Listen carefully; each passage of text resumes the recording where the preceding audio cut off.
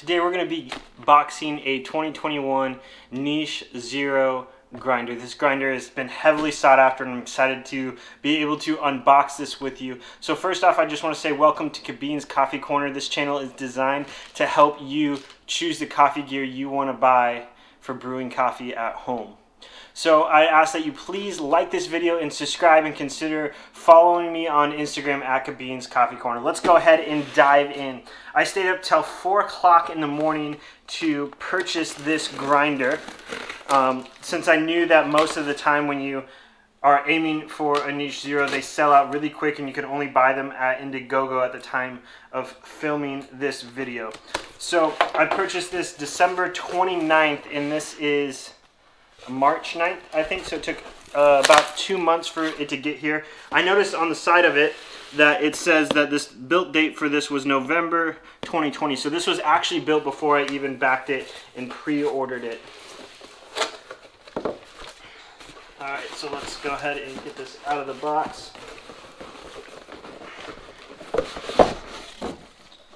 I didn't really plan on filming this, so this was actually initially was tracked to be here on Tuesday, and then it said Monday, and then it said Friday, and came today, which is Thursday. So right on top here we got the user manual, and very good packaging. I didn't even go to the writing on the side of it because I was really intrigued at what this was going to look like.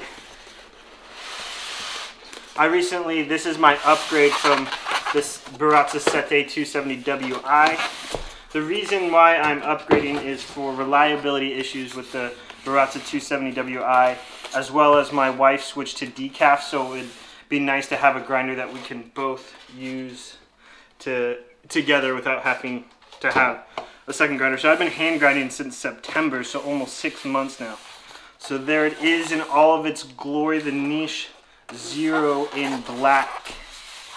I'm excited to give this a whirl. Let's start with the accessories because those are a little bit less fun. So it's got this little wooden coffee grinder brush, which is really nice. This is a lot better quality than I'd expect for just like a little accessory on the side. It also has a I'm assuming this is 10 millimeter tool to help remove the burr set. So this is like the craziest thing. For this grinder, I didn't really do much research on it. I just knew that it was great for single dosing, which is what I was aiming for. So I bought one in hopes that it would meet the needs that I have. So we got this wooden dosing cup holder, heavy duty 58 millimeter dosing cup, so you just flip this right on the portafilter there, and it's kind of got a nice like kind of cone shaped, kind of reminds me of a not neutral cup at the bottom, so it's actually not flat on the inside, it's kind of curved, so it doesn't look like there's going to be any sticking to the inside of this. And the reason why I say this is a 2021 unboxing is because things have changed a little bit. So I think there was some complaints with there's a little cutout here on this lip, so when you put it on your portafilter, there'd actually be grinds getting caught in there, but this is entirely smooth and perfect on that and fits perfectly on that little cup there. Now let's get to the real thing. I feel like you guys get to see it before I do because I'm holding it backwards.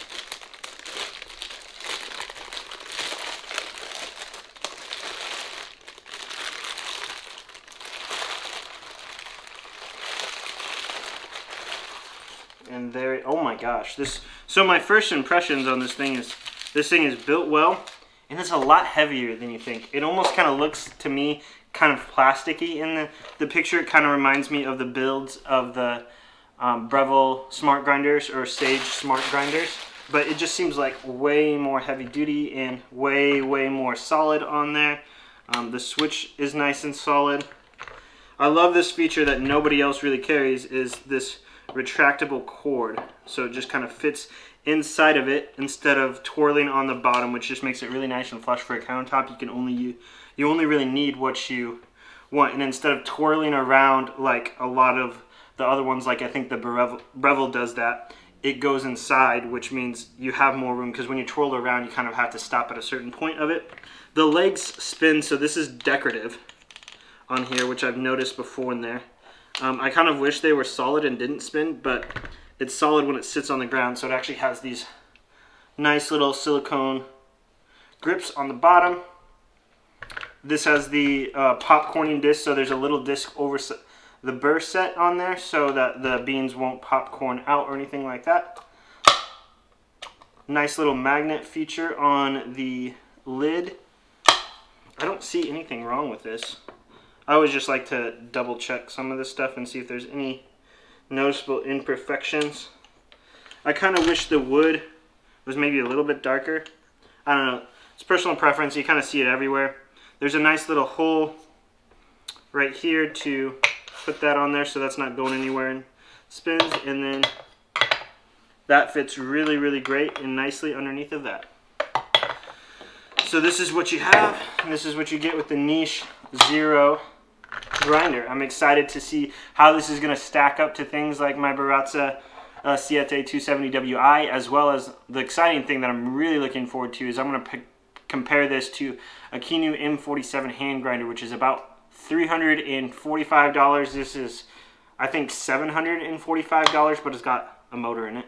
But what I've heard, this is a great value for money, so I'm excited to see how this is going to work. Well, thank you for watching, and remember, please like and subscribe this video and continue to support me as a YouTuber. I'll see you next time.